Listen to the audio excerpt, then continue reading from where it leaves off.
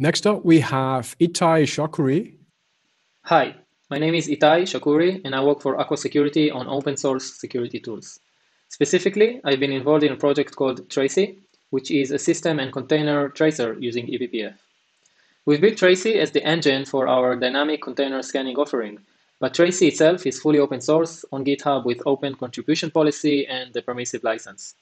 In this talk, I wanted to show you how we can use Tracy to detect behavioral patterns of evasive malware. This is where malware will try to hide from being detected by simple scanners, but using eBPF and system tracing, we can still detect the behavioral signature of those evasion techniques.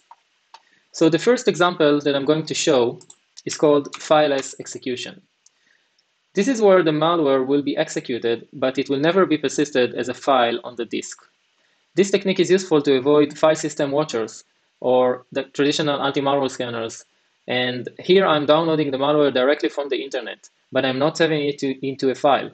I'm piping the binary data directly into another program, which will execute the streamed malware. This elfexec program does that by using the memfd create system call, which creates a file descriptor directly backed by a memory buffer without ever touching the disk.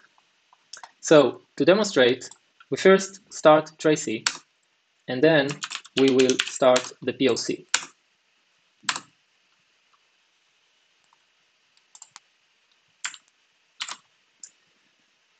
So we can see that the flow of event, and we can recognize the signature behavior as a typical fileless execution.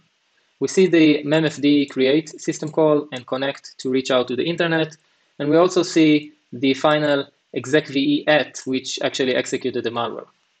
This is how system tracing helps us detect the potential malware.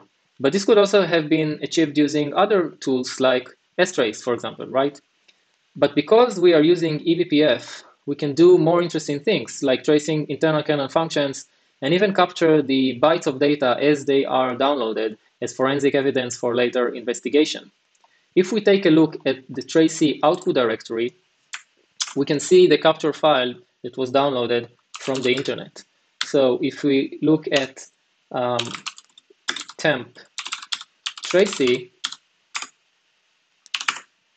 we see here this file, which is the binary data that was downloaded. This file is a reconstruction of the downloaded file by spying on the VFS write internal kernel function and copying each chunk of data as it is being written.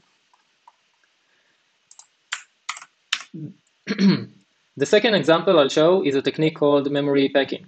This is where a binary executable contains an embedded executable that is unpacked and executed at runtime. The beauty in this technique is that everything happens within the confines of the same process. So the bootstrapping process unpacks the embedded binary into its own virtual memory and yields execution. Therefore, there is no second execve syscall involved, like in the previous example. Skipping the execve call might trick simpler tracing tools, but if we learn the behavioral pattern, we can still detect memory packers. So again, we are going to start Tracy and the POC.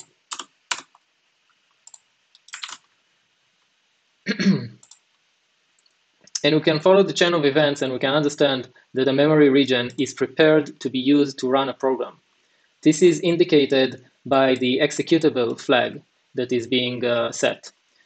But again, Tracy can do even better. Because we are using eBPF and running our own code there, we can track this simple state machine in eBPF code and automatically alert when we detect this signature, as you can see in these memprot alert events that are generated by Tracy.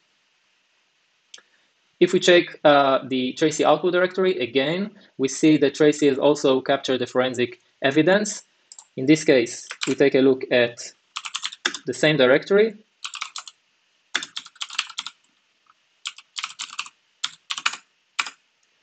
This bin file is the evidence. This is the precise memory region that triggered the alert. And this is how we were able to do that thanks to the power of eBPF. So that was my very quick share. I hope you enjoyed it. We are looking forward for your involvement. So if you are interested, Reach out via GitHub discussions or GitHub issues. We're under Aqua Security/Tracy, or find me directly on Twitter to discuss. Thank you very much. Thanks a lot, Itay, and awesome introduction into Tracy. Definitely check it out. It's open source. You can find it on GitHub. And I think there's also a pull request open to add it to the list of projects on the eBPF.io website.